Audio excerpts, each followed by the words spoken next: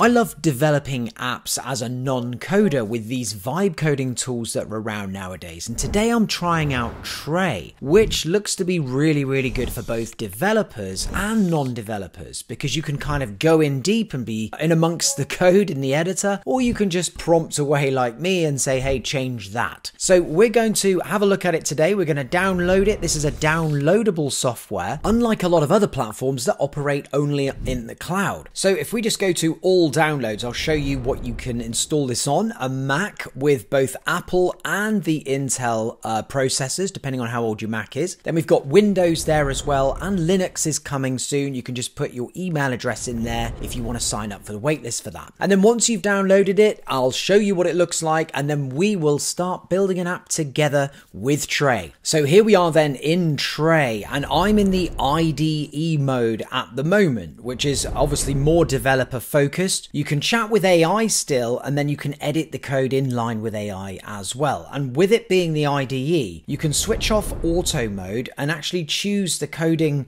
model or the LLM that you use to do your coding with just down here. And you can see they've got an absolute ton of models, even Grok 4 there as well, which is obviously very well regarded, and also Claude 4 Sonnet is also very well regarded in coding. So that's great if you want to go ahead and start building like that with those different models in the IDE.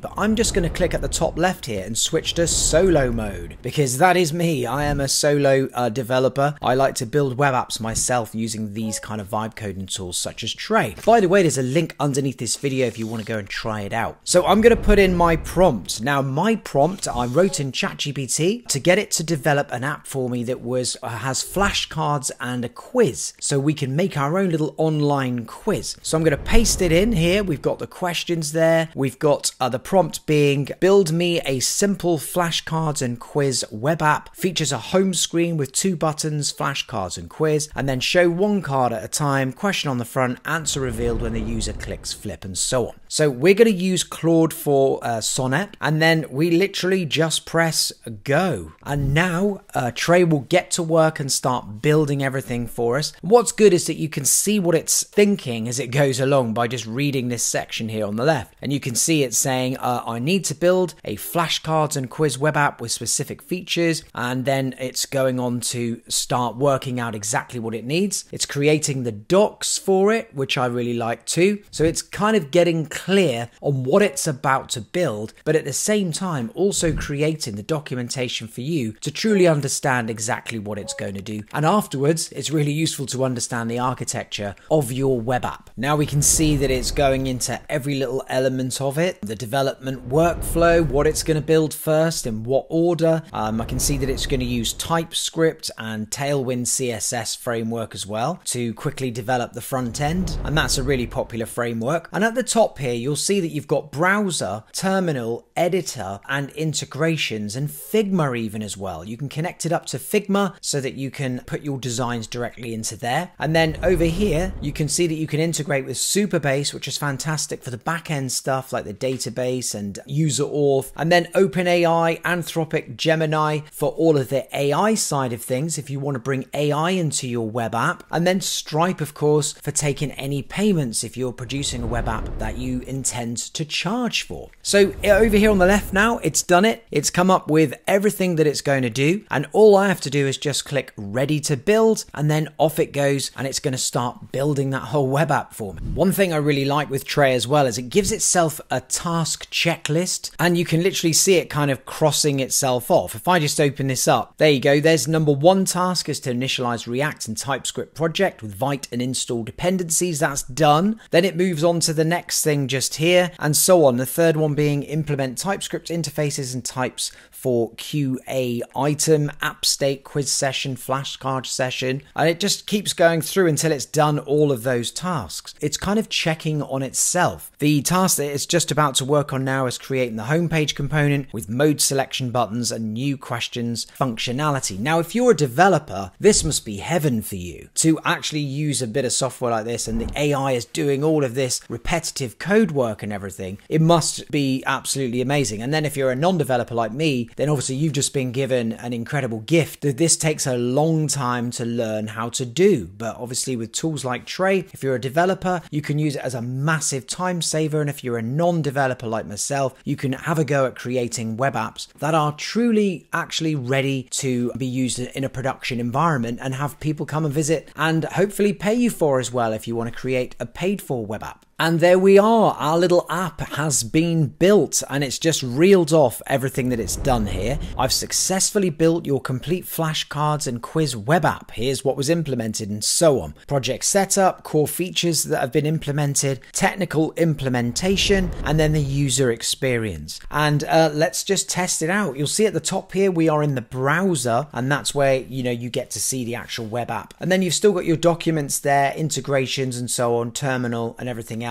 So let's take a quiz and try it out. So there we are. Which continent is the Sahara Desert located in? I'm going with Africa, which hopefully is right. Yes, that's good. What's the capital of France? There we go. Next question. Now let's try and get the answer completely wrong. In which country would you find Machu Picchu? I'm just going to say Brazil. There we go. Or perhaps it's going to like give us a score at the end. Who wrote Romeo and Juliet? Oh, actually, was it Charles Dickens? I don't know. Which element was the atomic number 1?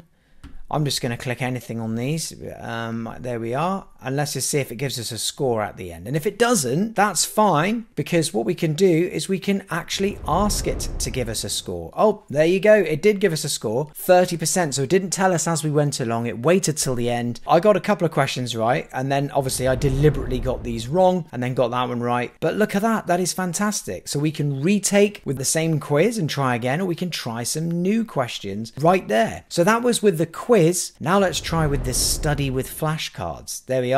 So this is the sort of thing you can use maybe in a classroom or something like that. You know, which continent, ask the whole classroom, which continent is the Sahara Desert located in? Get some answers, and then click to reveal the answer, and then go through the next one, and so on. So this cool little web app took, I would say, about 6 to 7 minutes, something around that, to create using TRAE. Obviously, it's a very, very super simple app, but I can now go on in here if I want to and start allowing it to create user logins and everything, have a dashboard, and much more. And then, of course, we've got this magic deploy button here, because at the moment, this is just running in this local browser.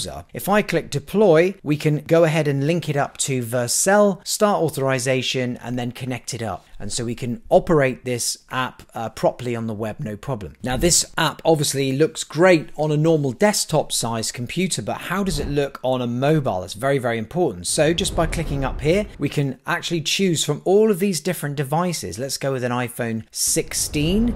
There you go. It's got a little bit of run over there, I see on the next button. So we can just go in and tell it that, and then it should resolve it. So let's actually give that a try. So I've typed in the problem in mobile view, specifically iPhone 16. The next button runs off the screen in the flashcards. So we just submit that, and just, you know, like you were giving feedback to a developer who has made you an app, it will just go to work, correct the problem, sort it out, update the app, and then you get to try it again and see if it works okay. So it says there, I can see the issue, the navigation controls, and then it goes on to explain the exact situation. And now hopefully it's going to update the file in question, which is flashcardview.tsx, and then we should have ourselves a corrected app. Done. How's that? That's so much better. We've got them underneath each other now. So look, that makes total sense.